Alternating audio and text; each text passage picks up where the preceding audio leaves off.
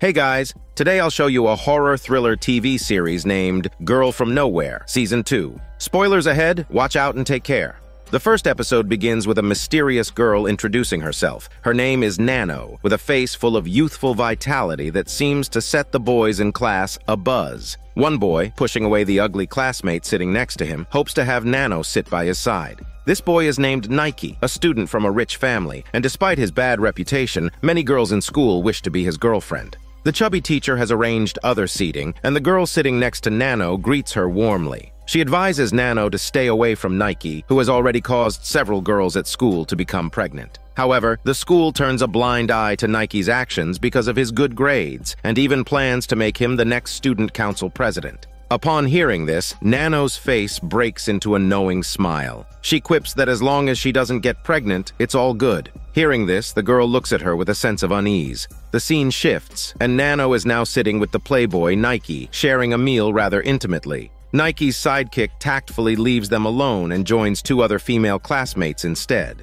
The sidekick has a hobby of making bets on how quickly Nike can win over a girl, and this time is no exception. As the betting pool opens, the whole class eagerly places their bets. That day, a girl, visibly pregnant, steps out from the restroom and looks at Nano with a sense of pity. She reveals to Nano the betting game the classmates are playing. The girl is one of Nike's victims and doesn't want to see others suffer the same fate. Nano listens to the girl's advice, but then coldly asks how long it took her to end up in bed with Nike. Annoyed, the girl turns and leaves. In the next scene, Nano and Nike are in the school's storage room, wrestling their muscles. Nano tells Nike to wait. Nike thought he might not succeed with Nano today, but she simply asks him to wait a minute. After a minute, Nano takes the lead and crouches down on the ground. Back in class, Nike boasts to his sidekick that it took him 3 days, 3 hours, and 33 minutes to win over Nano, and the results are in. The sidekick begins to settle the betting pool as the classmates gather around to see whose guess was closest. Suddenly, Nano appears, causing some panic among the students. However, Nano doesn't seem to mind at all and happily sits on a desk, casually picking up a betting slip that reads 3 days, which is close but not correct. The sidekick picks up another slip and reads the time written on it. It's exactly 3 days, 3 hours, and 33 minutes.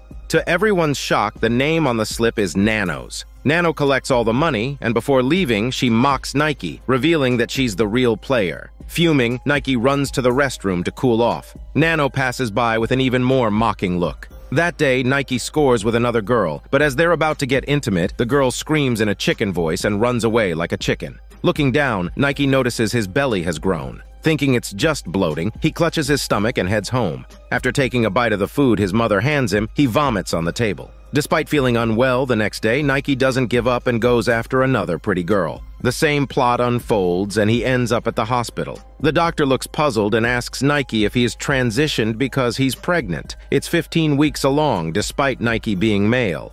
Nike doesn't believe it, but the reality is undeniable, and he can even feel the little one moving inside him. The doctor tells him the baby is a girl, and Nike's nightmare begins. Back at school, Nike runs out of the classroom in despair, and the sidekick chases after him, assuring Nike he can share any troubles with him. Nike reveals his pregnancy, only to turn around and find Nano recording a video. The video of his conversation with his sidekick spreads across the campus. The once-admired star has now fallen, pushed by the crowd. Heartbroken, Nike reflects on his past wrongdoings. It was all because he never took precautions. The things that happened to those girls are now happening to him, and he has no idea what to do with his pregnancy.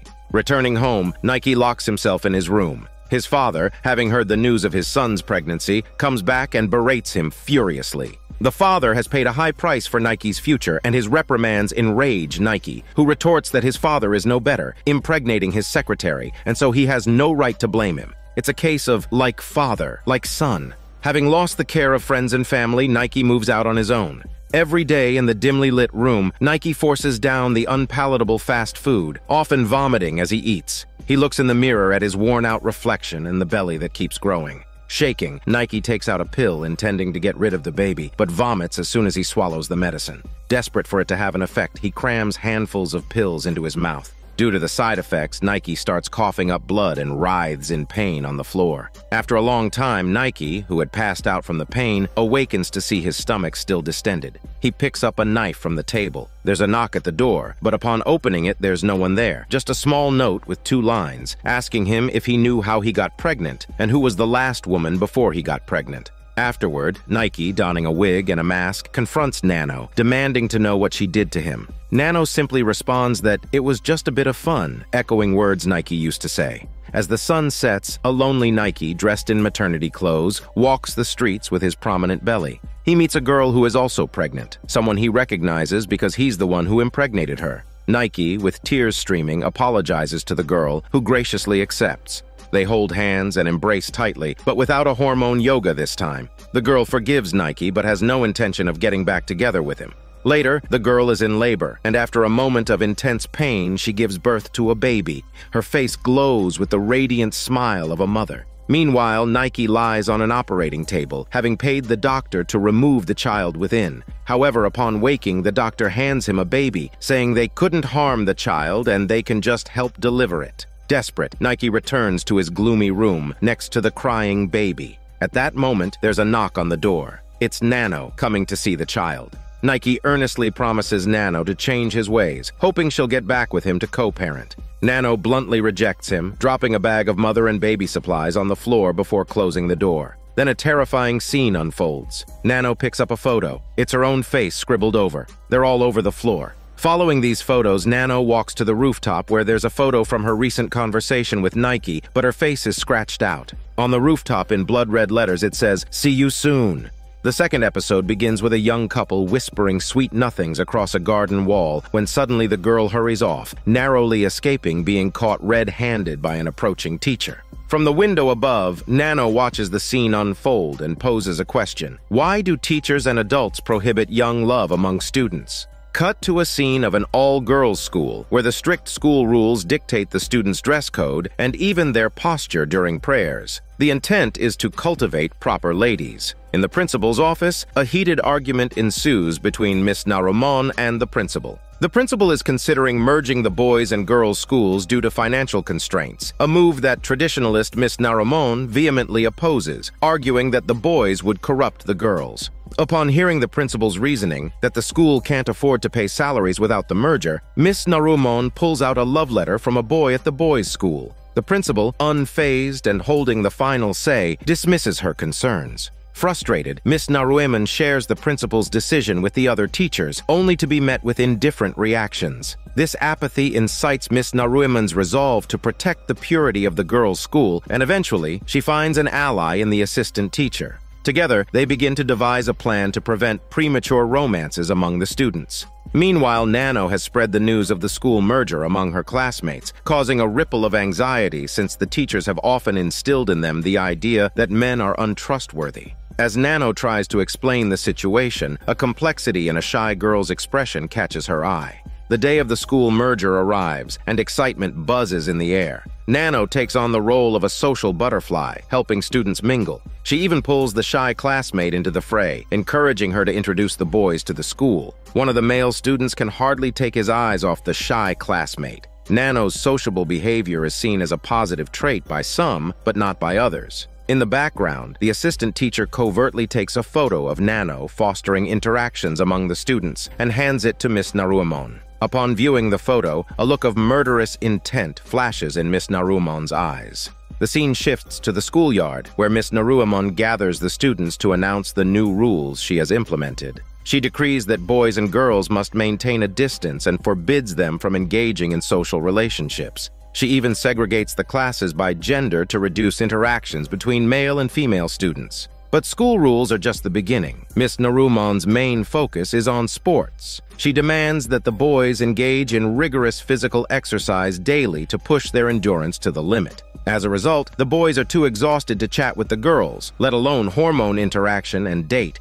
In the cafeteria, Miss Naruemon further orders the ban of chocolates and beverages, considering them items reserved for dating. The female students, eating their meals, feel sorry for the boys but are powerless to help. That's when Nano comes up with an idea. She whips out her phone and creates a group chat, inviting all her classmates to join. The chat is lively and joyful, and Nano even tosses a bottle of milk to one of the boys. However, it doesn't take long before the existence of the group chat is discovered. Although the content of the messages is innocent, Miss Naruemon interprets even the punctuation as indecent. She suspects that Nano's act of giving milk to the boys has a more profound implication. Consequently, a new rule is introduced: no communication between boys and girls by any means, and mobile internet use is suspended. The students are left feeling frustrated and powerless. In the evening, Miss Naruemon holds a photograph, and memories flood back to when she was a young girl, sharing her dreams with her best friend about teaching and contributing to her alma mater.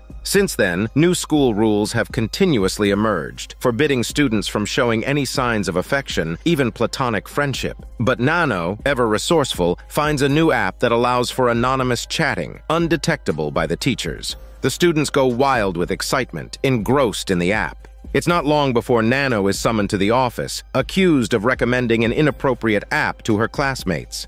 Unperturbed by the accusation, Nano retorts by asking her if she ever had a romance during her student days. Miss Naruemon dodges the question, insisting that early romances lead to the loss of a girl's purity and even pregnancy. Nano then suggests to the teacher to join the app to secretly monitor the students, with the ability to access user information and easily identify anyone behaving inappropriately. Miss Naruemon, intrigued by Nano's proposal, agrees and creates an account with the username. She even starts a conversation with another user. At that moment, Miss Naruemon suddenly reminisced about her old best friend. They were very close, but there was one habit of her friend's that she couldn't stand. Whenever she got into a relationship, she would lessen her communication with Naruemon. Reflecting on this, another rule was added at the school. Any boy or girl caught alone together would face the most severe punishment for breaking the rules. For a while, Miss Naruemon secretly monitored the students through the software, confiscating phones if she spotted anything amiss. Afterward, Miss Naruemon accidentally comes across a boy and girl walking together and immediately decrees that boys and girls are not allowed to walk down the same corridor. At this point, Miss Naruemon was nearly out of her mind with obsession, and Nano approached her, reporting that some of the chats were so flirtatious they made her blush. She even asked Miss Naruemon how she felt about those conversations. Miss Naruemon responded that she would stamp out everything that should not exist. Just then, Nano suddenly mentioned that there were sounds coming from a classroom. When Miss Naruemon entered, she witnessed a scene she could never accept. The shy girl appeared to be doing something fishy and smelly on the ground. In the next second, after being hit by Miss Naruemon, the boy fled with another student. This left Miss Naruemon enraged, and memories flashed through her mind. Her best friend had passed away due to complications from getting rid of her pregnancy. After her friend's departure, Naruemon cried bitterly and lost all hope in men. Later, the principal calls Miss Naruemon into the office and fires her for hitting a student. It turns out that the shy girl was simply squatting down to pick something up. That evening, Miss Naruemon sat at home, her face ashen. The only company she had was her anonymous chat friend, who had become the only source of warmth she could feel. The next day, in front of all the students, the principal announced Miss Naruemon's resignation without mentioning the dismissal. Taking the microphone, Miss Naruemon spoke her truth. She urged the female students to preserve their virtue. At that moment, Nano pulled out her phone and started tapping away furiously. Suddenly, the anonymity feature on the chat app disappeared, revealing everyone's identity. Everyone found the person they had been regularly chatting with. Miss Naruemon checked her phone too, and discovered that the person she'd been talking to in the group chat was actually her colleague, the assistant teacher. With no more secrets to keep, the assistant teacher approached Miss Naruemon and confessed her feelings. Miss Naruemon pushed her heavy body away, exclaiming that they are both women, to which the assistant teacher responded that gender didn't matter. In a daze, Miss Naruemon thought she saw her deceased best friend encouraging her, telling her not to restrain herself anymore. The students watched this unfold with excitement. Finally, Nano walked away, ready to transfer to another school. As she received a message on her chat app, a girl with a red ribbon in her hair brushed past her, indicating something fishy is to come.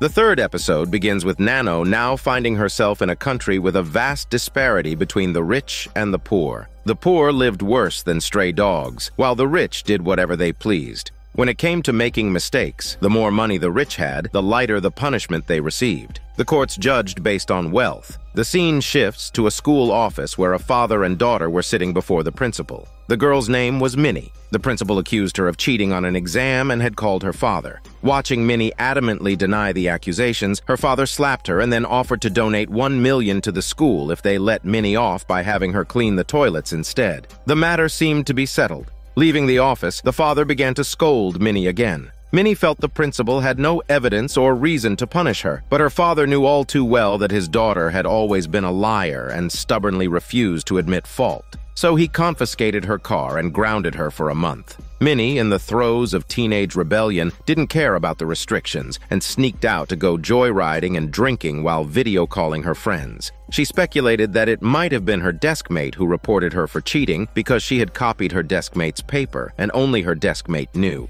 The more Minnie thought about it, the angrier she got. She floored the accelerator and then a car accident happened. When she woke up, Minnie found herself lying among the deceased, her defiant eyes now filled with panic and endless regret. The scene shifts to the aftermath of a car accident. There's a bustle of activity as people move about the site. Minnie had crashed into a school minibus which was carrying 4 girls, including her deskmate and Nano. Reporters interviewed Minnie's father, eager to find out if Minnie had been driving under the influence, but he didn't say a word and left. Once home, the father resumed scolding Minnie, a routine following each of her mistakes. However, this time, Minnie's expression wasn't as defiant, though she still spoke firmly, claiming the accident was caused by brake failure. The father didn't believe a word of Minnie's explanation. Gently, Minnie's mother sided with her, supporting her story. The father was speechless. It was he who had removed the bottles of alcohol from Minnie's car, otherwise the police would have taken her away by now. The father told Minnie to keep quiet. The next day, back at school, Minnie was met with a flurry of whispers and looks. In a state of panic, she entered the classroom to find that even her closest friend seemed to be avoiding her.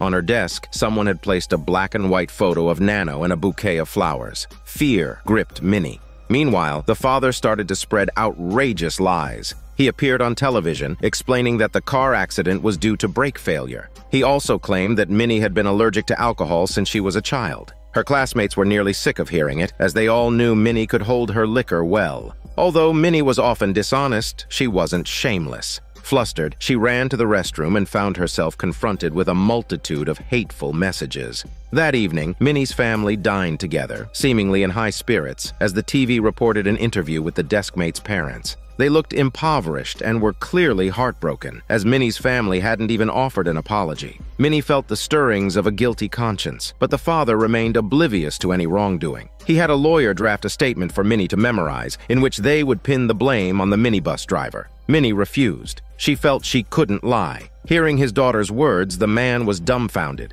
Indeed, Minnie was an expert at lying. The same girl who couldn't memorize a few English words had effortlessly learned the entire statement. That day, Minnie walked out of the courtroom feeling light and unburdened. Suddenly, a wine bottle rolled towards her feet. Voices from the crowd questioned whether she had really been driving under the alcohol influence. A woman with a red headband quickly left the scene. Seizing the moment, reporters bombarded Minnie with questions. Overwhelmed, she panicked. Her father swiftly escorted her away as an angry crowd began to hurl garbage at them. Back at home, Minnie discovered she was being followed. Online polls sprang up, debating what kind of punishment she deserved. Disturbed by the twisted comments, she quickly threw her phone away. Now, under extreme mental duress, Minnie saw a bloodied figure in the mirror. She sought comfort from her best friend, wishing for things to return to how they used to be. She insisted to her friend that the crash was really due to brake failure. However, her friend, seeing a ghostly shadow behind Minnie, was terrified. It turned out she had been able to see the ghosts of those killed in the accident all along, which explained her aversion to Minnie. Her friend fled again, leaving Minnie even more frightened as she too began to sense someone's presence.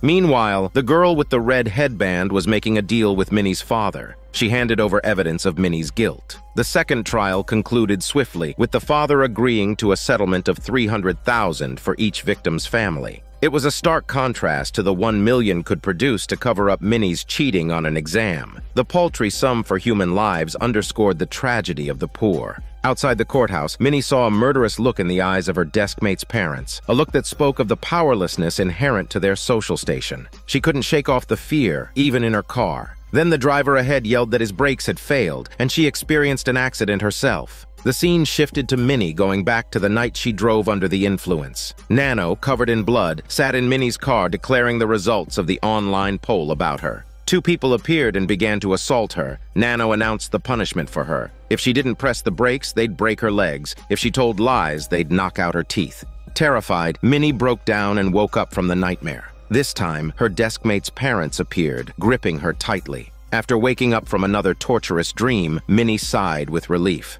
However, looking out the window, she saw her deskmate's parents just standing there, which sent her into a panic. She ran to her father, clinging to him, but her nightmare was only beginning. The top voter on the online poll, which called for her death, was actually her most trusted father. Despairing, Minnie woke up again, this time back in reality, barely alive on her bed. Nano appeared, telling Minnie that had she admitted her mistakes earlier, things wouldn't have come to this. Then she quietly left. Nano gone, the girl with the red headband showed up. She turned on the hospital room TV, which was broadcasting news about the case. New evidence had been found, photos of Minnie drinking and speeding. Additionally, there was an audio recording of Minnie's father dealing with the red headband girl about the evidence. The girl told Minnie that no one could help her now. The only way out was death. She eerily guided Minnie towards this fate. Downstairs, as Nano was preparing to leave, she heard a loud noise of Minnie dropping herself to death and a sultry voice behind her. Nano, smiling, greeted the girl who appeared. It turned out the girl with the red headband was named Yuri, one of the 4 people Minnie had killed, a mysterious presence who had appeared in previous episodes. Their eyes met, one devoid of desire, the other full of it. It seemed that Yuri's identity was not simple, especially compared to the mysterious girl Nano. The 4th episode begins with Yuri, whose eyes don't yet hold so much desire this time. Yuri is an average girl from an average family who often chooses to endure when faced with difficulties. One day, she received unexpected help from 2 bully girls. Yuri, not often touched by kindness, immediately smiled in gratitude. Together, they walked to the lockers, where the bully leader gifted Yuri a beautiful bag. As soon as Yuri took the bag in hand, someone sneered at her, insinuating she was a beggar. The bully leader didn't hesitate to chase off the mocker with a few choice words. At that moment, a beautiful girl watched everything unfold. It was Nano. The scene shifts to Yuri and the 2 girls back in class. The bully leader attempted to oust Nano from her adjacent seat, but Nano showed no discomfort at their brazen behavior. Instead, she envied the trio's friendship. Yuri, witnessing this, felt a pang of sympathy, her expression turning awkward. Seeing Nano's envy, the 2 bully girls proclaimed that if Nano could impress them, she could join their group. Nano agreed without a second thought. On the day of a school exam, Nano wrote cheat notes intending to pass them to the bully leader, who refused Nano's gesture. Rejected, Nano swallowed the notes. At lunchtime, Nano explained her actions were well-intentioned, but the 2 bully girls criticized her approach, suggesting a different method was needed. They then performed a show of wealth, brandishing banknotes and instructing Yuri to fetch their lunch, effectively treating her as an errand girl. Nano watched Yuri's retreating figure with a hint of amusement in her eyes. The food was bought quickly, but they began to fuss, being picky eaters. Yuri ran back and forth several times to satisfy their demands. When it was finally time to eat, the bully leader dumped the unwanted food onto Yuri's plate. Yuri ate silently, a trace of resentment in her eyes. After the meal, Nano followed them, and they strutted around like bullies everyone feared. A girl saw them and quickly ran away. Nano asked what horrific thing they had done to instill such fear. It turned out the girl was embroiled in a scandal with the bully leader's boyfriend, and Yuri had ridiculed the girl online, leaving a bitter memory in her life. Shortly after, the group sat down to discuss the recent exam. The bully leader realized that her answer for one question was different from everyone else's, and suggested that Yuri should go change her answer sheet. This was a serious violation of school rules. Perhaps sensing Yuri's reluctance, Nano volunteered to dash to the office and surreptitiously altered the bully leader's paper. Those outside were impressed by Nano. After this incident, Nano asked the bully leader again if she could join their group. The bully leader didn't explicitly agree or disagree, but gave her a smile. Yuri left them with a complex expression. On her way home, Yuri clutched a new smartphone. Suddenly, Nano appeared in front of her and questioned why Yuri would stoop to being a lackey for those 2. Yuri said they were friends. Nano exposed Yuri, revealing that she received a fee after altering the exam paper. Given all the tasks Yuri had done for them, she must have received a substantial amount of money. It seemed Yuri was driven by money, and her reluctant expressions were just a facade for wanting more. Nano didn't say much, just followed Yuri home. Yuri's home was modest, and her mother was working overtime. Yuri handed the new smartphone to her mother, claiming she earned it from tutoring. She also showed her mother how to use the entertainment features on the phone. Nano, witnessing all this, seemed to understand something. The scene shifts, and Yuri is walking with Nano. Yuri, although living there, dislikes the place immensely, as it reeks of poverty. She often imagines herself as wealthy, with the two bully girls as her lackeys. After hearing this, Nano suggests that having leverage over them would make it easy to command them. This gave Yuri an idea. She knew the bully leader had a computer with secrets on it that she let no one touch. But for Nano, that was no issue. She was almost like a deity that knows everything. One day, they were all at the bully leader's house for a party. Nano deliberately spilled water on the bully leader, then offered to fetch her some clothes. Yuri and Nano exchanged smiles, and then Nano entered the bully leader's room. She found the computer and saw many files, each named after a classmate, filled with unspeakable secrets and videos, even one with Yuri's name.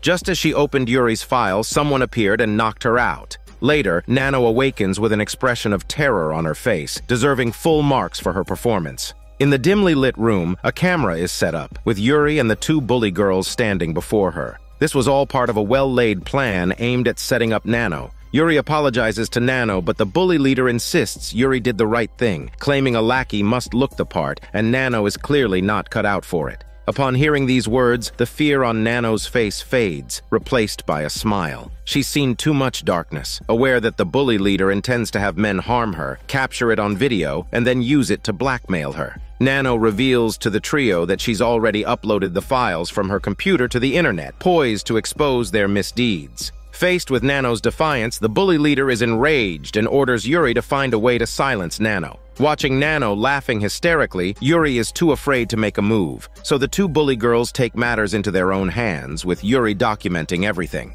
It turns out Yuri had been looking for a chance to turn the tables, and with Nano's arrival, she saw her opportunity. Then, two men appear. They are Yuri's reinforcements. Empowered, Yuri's demeanor becomes arrogant. She commands the two girls to stage Nano's death as an accident and starts negotiating with the men over the price to cover up the murder, the bids getting higher until they reach 10 million. But Yuri no longer cares for money. She's been wronged by these two before and seeks revenge. The two men pounce, and the camera captures scenes too disturbing to describe. A triumphant Yuri boasts of her success to the lifeless Nano. But in the next moment, the tables unexpectedly turn again, as the two men Yuri brought in turn against her, and all the girls fall victim to this deadly game. After another quick transition, the men leave, and Nano comes to, unbothered as if dying were just part of her routine. As she exits the basement, the supposedly dead Yuri suddenly opens her eyes.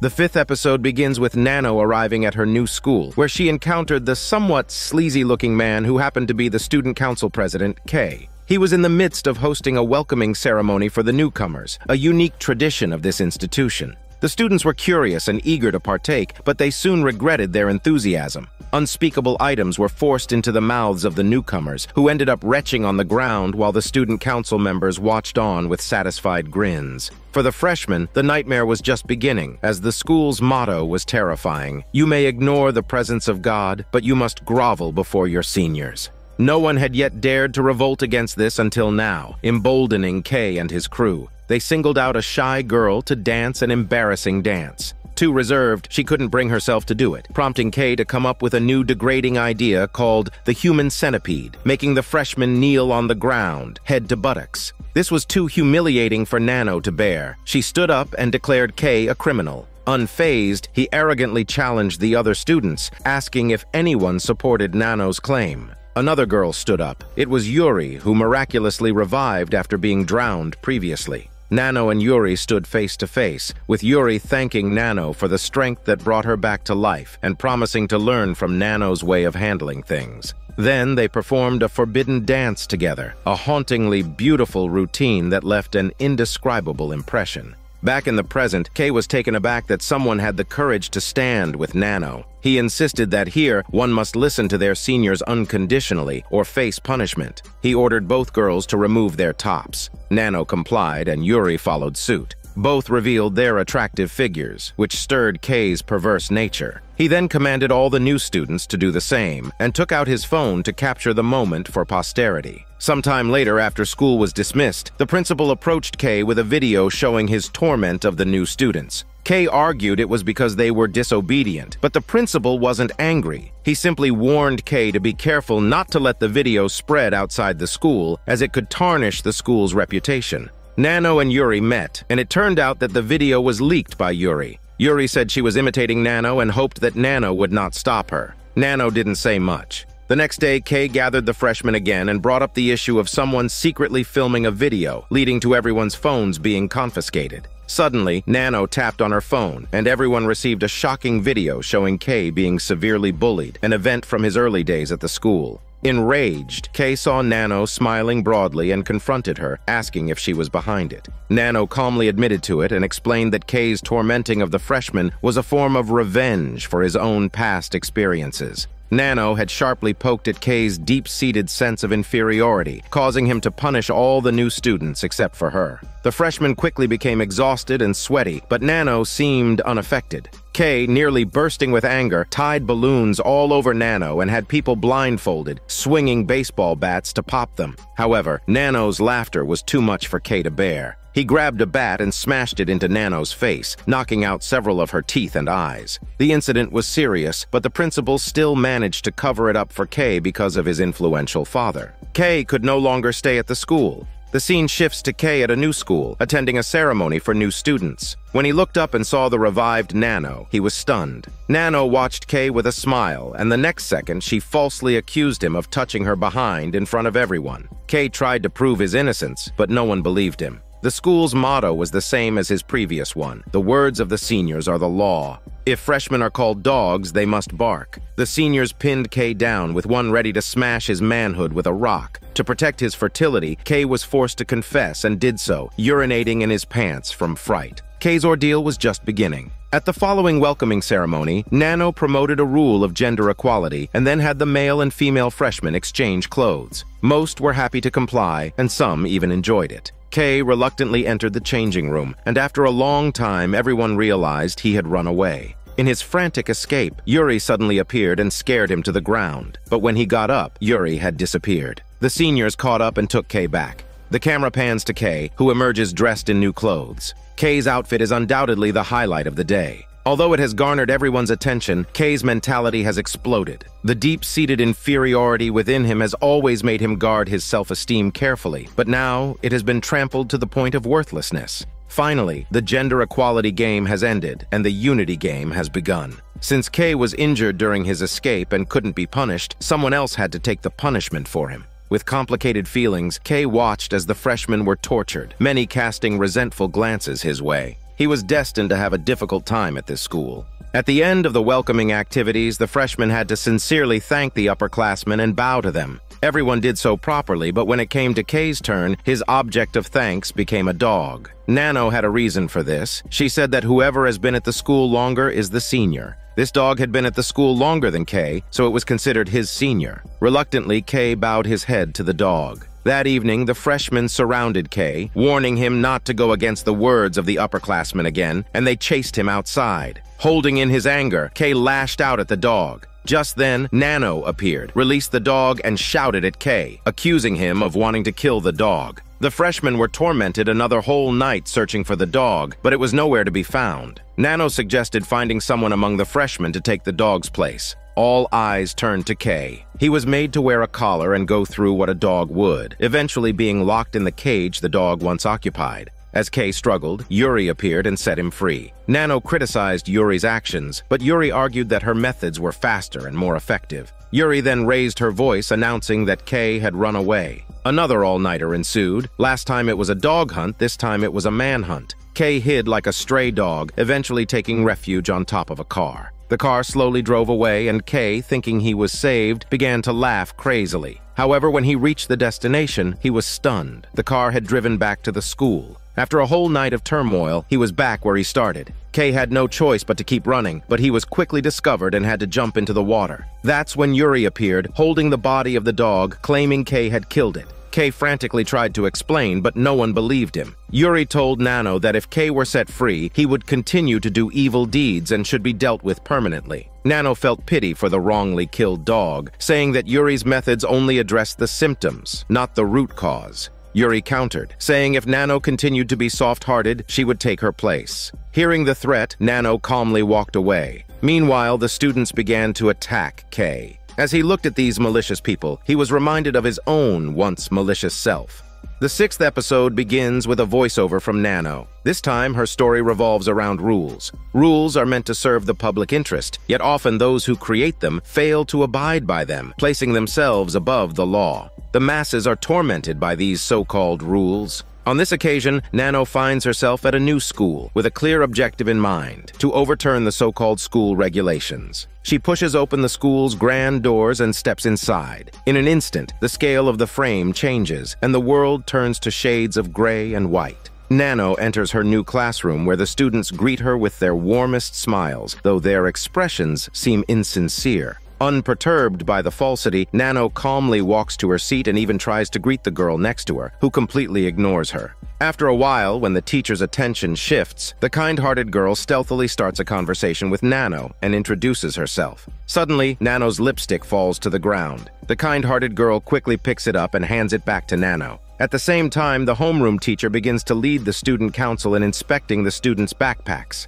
Watching this, Nano's previously calm demeanor turns to panic as she clutches her bag tightly. Sure enough, Nano's bag is selected for inspection. Nano feigns distress, claiming her personal privacy is being invaded, but the homeroom teacher retorts assertively, saying that children have no privacy to speak of. As she rummages through Nano's bag and lectures her about obeying the teachers as their word is absolute authority, she finds nothing incriminating. The homeroom teacher eventually walks away, defeated.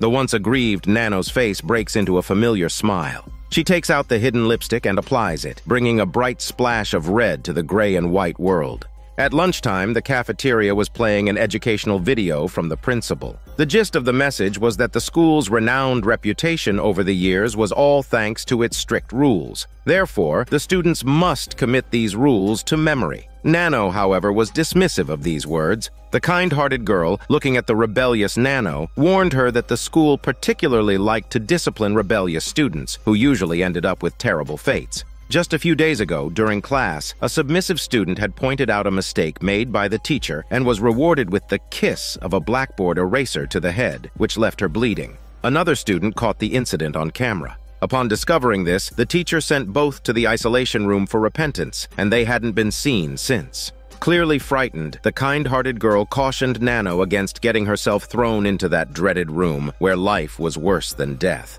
No sooner had she finished speaking than the homeroom teacher, accompanied by her cronies, conducted a surprise inspection. Nano, who had applied lipstick, was caught red-handed. The homeroom teacher smeared Nano's lipstick across her face, confiscated it, and then ordered her to recite all 427 school rules without a single mistake. But that wasn't enough. The homeroom teacher also had Nano recite the rules in the scorching sun in front of all the students on the playground. Nano, the mischievous genius, turned the rule recitation into a spectacle, drawing the attention of all the students. Then she burst into laughter, finding the rules utterly ridiculous. The student monitors standing by thought about stopping her, but took no action, since the rules didn't explicitly forbid laughing at them. Unsure of what to do, they called for the homeroom teacher. Nano, deciding to go all in, set the rule book ablaze and confidently told the homeroom teacher that there was no rule against burning the rule book. This infuriated the homeroom teacher to the point of nearly bursting a blood vessel.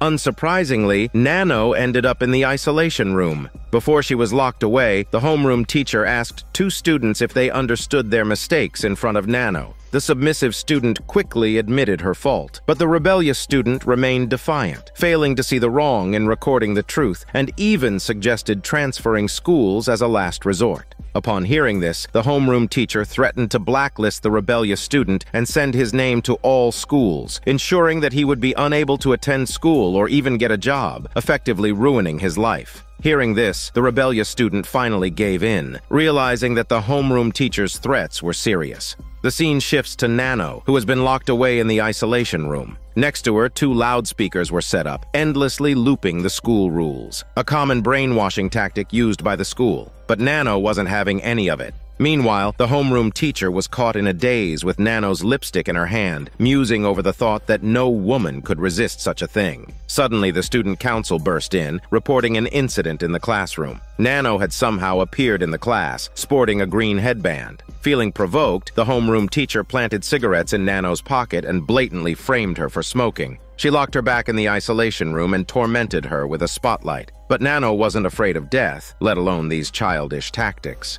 The next day, Nano showed up in the classroom again, this time with her hair dyed purple and sporting multiple tongue studs and rings. Under her influence, all the students laughed heartily. The homeroom teacher was now completely enraged, and Nano was dragged away once more. This time, the homeroom teacher attempted to negotiate, asking Nano what she really wanted. Nano demanded that the homeroom teacher apologize to the students whose lives she had ruined. Back in her office, the homeroom teacher frantically smeared Nano's lipstick on, giving the impression of a senile old woman. Then another girl appeared. It was Yuri. She volunteered to run for student council president, claiming she understood Nano well enough to handle her. She also reported classmates who were planning to cause trouble, leading to many being apprehended. Yuri quickly gained the homeroom teacher's trust. She seized the opportunity to sneak into the office and search through her documents, finding something that made her smile. As the scene shifts, the documents appear before Nano. Nano inquires what Yuri intends to do. With a smile, Yuri responds, "Nothing at all." On the other side, the principal lectures the apprehended students, threatening to end them if they don't obey. The students submit. Meanwhile, the homeroom teacher is negotiating with Nano. The documents Nano holds could expose the teacher's hypocrisy. The homeroom teacher makes a grab for them, but Yuri, on the side, secretly records the scuffle with her phone and then shows up beside Nano, pushing her over. Blood splatters on a boy's ice cream. Upstairs, Yuri threatens the homeroom teacher to hand over the documents or she'll frame her for murder. She complies. Yuri looks through the documents and uncovers the school's truth. Funds meant for the school are embezzled by some. The homeroom teacher denies everything, so Yuri scatters the documents in the air, revealing the truth to all the students, along with the video of the homeroom teacher's supposed act of murder. This ignites a deep-seated rage within the students, who begin to hunt down the homeroom teacher. Other teachers are caught too. Even the principal, planning to flee with the funds, doesn't make it out. Watching the chaos, Yuri walks with a confident stride, smiling.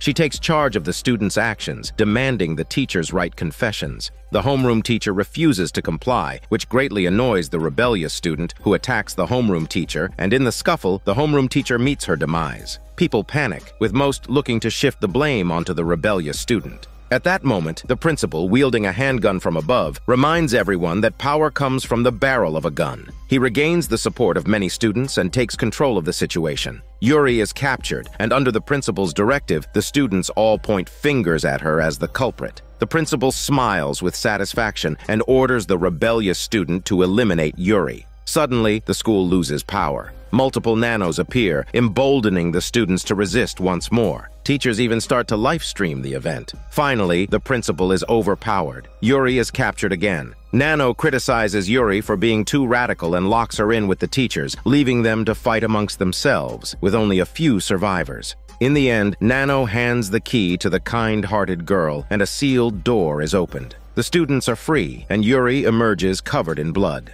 Unexpectedly, the world outside remains in shades of gray. The 7th episode begins with Jane, who is a sweet and innocent student, and beyond that, she's also a sweet live streamer. Jane's parents are not only supportive, but actively help her with her streaming. For this family, the most important part of their day is how many people tune in to the live stream. However, they sometimes feel helpless, especially when a big news story breaks and their viewership declines rapidly. But Jane has her loyal fans, one of whom always stays until the end of every broadcast. The problem is that there are too few of these devoted fans. Jane desperately needs a large online audience so she can attract advertisers.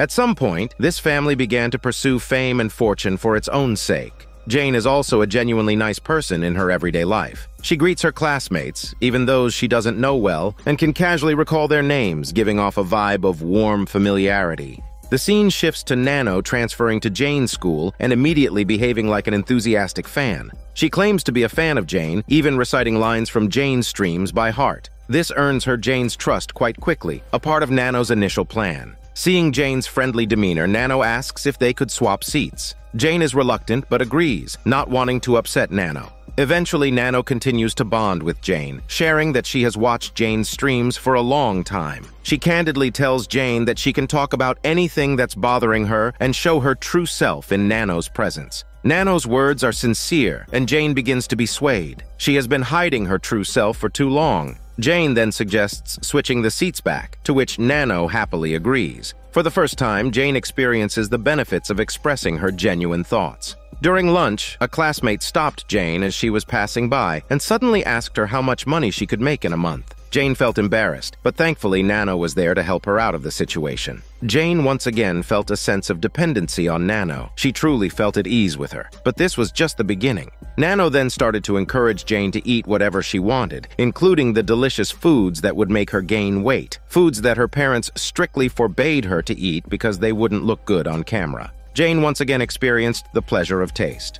After the meal, Nano told Jane that her advertisements were not heartfelt. Jane felt helpless. She wanted to be more meticulous, but her parents disagreed. They were only interested in the money from the advertisers and would find ways to cope without caring about the product quality or Jane's well-being. Sometimes, Jane had to live stream and sell products while exhausted in the middle of the night, pretending to be cheerful. One time, Jane overheard her parents discussing a birthday gift for her. She was about to be happy about it until she heard their choice of gift. They were planning to buy her followers so they could charge more for advertisements. After talking about her parents, Jane mentioned her online followers. Because her online persona was too friendly, many trolls didn't take it well and attacked her with malicious language. After venting, Jane expressed her desire to completely give up her online persona. Upon hearing this, Nano suggested that Jane fake her own death. Jane thought it was a good plan. Jane's mother watched her daughter live streaming. But after a while, she rushed upstairs because Jane was saying inappropriate things, insulting the advertisers, and revealing her true self. Her parents couldn't enter the room from outside, and just as they were using the key to open the door, a major bombshell dropped in the live stream. Jane told the camera that her parents treated her like a cash cow, solely driven by profit. And so, the parents became the target of public criticism.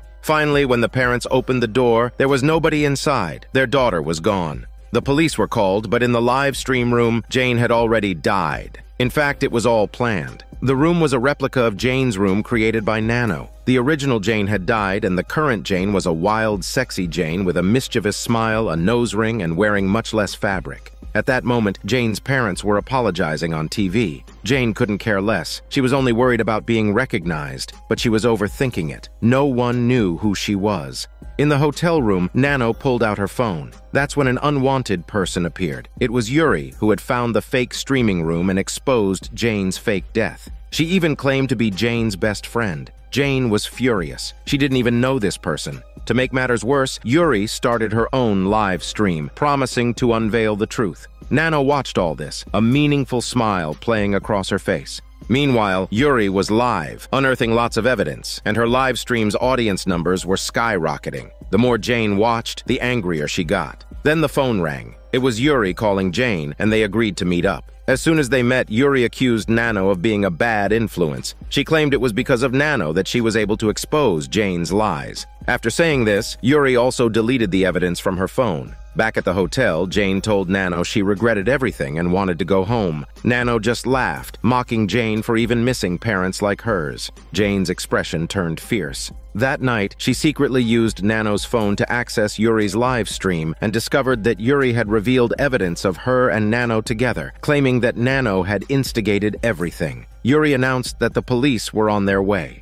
In a panic, Jane was about to lose her composure when Nano woke up. Jane found the courage to say she wanted to go home. Nano responded that Jane could leave if she killed her. Later, Jane and Yuri were connected on a live stream, both appearing bloody. Jane lied, saying Nano had kidnapped her and that she had managed to kill Nano and escape. But the comments were saying this Jane was fake. At the same time, the indestructible Nano started her own stream. Everyone believed Nano was the real Jane, and even the family photos at Jane's home had changed to Nano's likeness. Feeling helpless, Jane returned home to find Nano getting along well with her parents. Jane burst in to prove her identity and listed many faults of her parents, like not letting her eat delicious food. But her mother pointed at Nano and said they didn't allow it because her daughter is allergic to those things, and supported her daughter's live streaming because she had always wanted to be a star since she was young. Jane tearfully asked her parents if they truly didn't recognize her, while Nano looked on emotionlessly, mocking her. Seeing Nano's expression, Jane was about to explode with anger. She lashed out at Nano, but was held back by her parents. In their eyes, Jane was a kidnapper who had framed Nano. But now their identities had been switched, and all of this was broadcast live by Nano. She then had her parents call the police, and Jane was arrested. In desperation, Jane demanded to know from Nano what she had done to deserve all this before breaking free from the police and running away. In the end, Yuri stood by Nano's side. Nano mocked Yuri for still being so naive, but Yuri was actually happy because she saw the wound on Nano's neck. She knew Nano couldn't answer Jane's question, so the wound didn't heal immediately. Nano's resolve was weakening, and the price for her was becoming mortal. After saying all this, Yuri left happily while Nano touched her wound, a rare look of confusion in her eyes. The 8th episode begins with a recap of some scenes from the previous 7 episodes. These stories all share a common thread. The rules are set by those in power. But who should determine the rules of the upper echelons? And who should carry out the punishments? The scene shifts to Nano on the ground, looking as if she's on the brink of death. A woman with an indistinct face is swinging a butcher's knife above her. In another scene, Nano follows the old routine and transfers to a new school. The only difference is the wound on her neck hasn't healed yet. There's a photo of a girl on the school's wall of honor named Junko. After glancing at it, Nano walks away, seemingly identifying her as her next target. Not far off, Nano encounters Yuri, who is in a wheelchair. Nano then recalls the last time they met, when Yuri mocked her for losing her immortality. Suddenly, someone calls out Junko's name and snaps Nano back to reality. She then sees the one in the wheelchair is Junko. Nano greets her, expressing admiration for her many awards. Junko humbly admits that since she's disabled and can't play outside, she finds her sense of existence in studying. During their conversation, Junko accidentally cuts her hand, and a classmate quickly wheels her to the infirmary.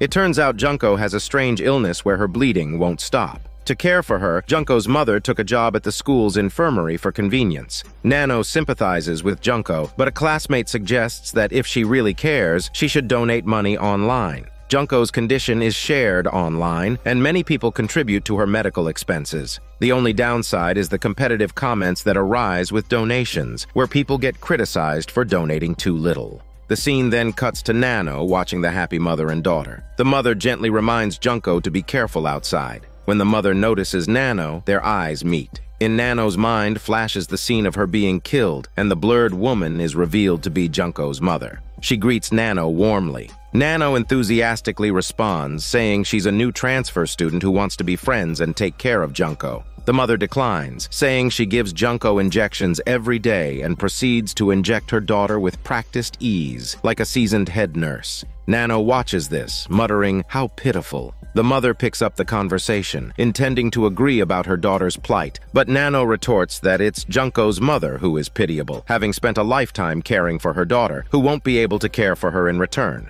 The mother calmly states she doesn't mind. She just wants Junko to grow up healthy. She walks away with Junko. Nano picks up a medicine bottle, sniffing it with a somewhat playful expression. In the evening, the mother prepared a lavish dinner for Junko and, as usual, gave her an injection after the meal. Later, the mother went to a dimly lit cabin where she bought a large bag of salt and used it to bury something unknown. This cabin was the mother's secret place, off limits to everyone. After she left, the light inside the cabin turned on again. It's Nano who had stealthily entered. The next day in the infirmary, the mother noticed a shadowy figure, but when she pulled back the curtain, there was no one there. Suddenly, Nano appeared before her and inquired about the previous doctor and her whereabouts. The mother replied that she didn't know that doctor well and had no information. Nano continued to ask about several teachers who had mysteriously disappeared, to which the mother replied that she didn't know. Nano stared at her and asked if those missing people might have gone to a place that was damp and very salty. The mother instantly thought of her cabin and became slightly panicked. However, Nano suggested that they might have gone to the seaside. Before leaving, Nano handed her a medicine bottle and stated that it wasn't the medication for treating Junko's condition. The mother turned even more fearful. That day, Junko was brought to the infirmary injured again. The mother took meticulous care of her, but strangely, even as Junko was unconscious, her mother seemed very at ease. Suddenly, her phone rang. It was a photo from Nano, revealing the secret inside the mother's cabin. It turned out that the missing teachers from the school were dead, their bodies buried by the mother in the cabin, and the salt was used to prevent decay. After sending the photo, Nano was in high spirits, and Yuri appeared at just the right moment. As usual, Yuri discussed morality with Nano, saying that bad people should be dealt with directly. There seemed to be a strange connection between Yuri and Nano. Nano had dreamt of being killed by Junko's mother, and Yuri could sense that vision too. Nano's phone rang. It was the mother asking to meet. Nano arrived on time and confronted her about the murders. Nano suggested that Junko's condition never improved because she had been injecting her daughter with a special drug to fraudulently solicit donations. Nano wanted to go public with this information. The mother tried to silence Nano but was blocked. With no other choice, the mother was forced to explain her actions. She said that she had been taking the donations to give to the families of the deceased teachers and kept Junko's condition unchanged as an act to save the world, claiming Junko was not a normal human. As soon as she finished speaking, Junko in the infirmary opened her eyes, her gaze eerily similar to Nano's. Moreover, she shared that Junko had been ridiculed and bullied from a young age, even by her teachers, which led to her developing a strong aversion to school and harboring resentment towards those people. Consequently, she delved into human anatomy and ended up killing those who had mocked her. When the mother discovered what her daughter had done, she felt obligated to cover up the aftermath. After all, it was her own child. To prevent Junko from harming anyone else, the mother resorted to administering a drug that weakened Junko, leaving her unable to act on her impulses. The lady considered herself the perfect mother, believing she had done nothing wrong. At that moment, Junko appeared. Standing behind her was Yuri. Junko had overheard her mother's words. Yuri, who had already found Junko and influenced her thinking, quickly stirred the pot. By now, both Yuri and Junko had become monstrous. Junko confronted her mother, asserting that her vengeance was justified, while the mother pleaded with her to return to the right path. However, Junko retorted that her version of justice was to exact revenge, and anyone who opposed her killings was corrupt. Meanwhile, Yuri was holding a bottle of medicine. It turned out she had switched Junko's medication. This meant that Junko's current state, confined to a wheelchair, was an act. Slowly, Junko stood up and lunged at her mother, stabbing her repeatedly. As the mother and daughter struggled, Nano asked Yuri why she would support even those who do wrong. Yuri responded ambiguously, suggesting that it wasn't clear who was in the right or wrong between Junko and her mother. The fight between mother and daughter came to a climax. The mother, unable to bring herself to harm Junko, hesitated, but Junko, full of malice, was determined to kill her mother. Nano intervened at the last moment, getting wounded by the knife in the process. Yuri was glad to watch Nano get hurt. Despite Nano's action, the mother was not grateful. She feared Nano would expose Junko's murderous deeds, so she chose to silence her. With relentless stabs, the fight came to an end. Ultimately, Yuri and Junko stood together, forming an alliance sealed in blood. Apparently, the mother met a grisly end at the hands of her beloved daughter, who fell into an extreme state of vengeance, becoming like Yuri. The story concludes with the two of them heading off to punish the wicked in their own ways. In the distance, the resurrected Nano watched them silently, contemplating her own existence. If people now had the power to punish evil and promote good, did she still need to exist? Whether it's Yuri or Nano, their methods of dealing with wrongdoers have their supporters. Despite being a deity, Nano is unable to find the ultimate right answer. This is Daniel CC Movie Channel. Stay safe and enjoy your day.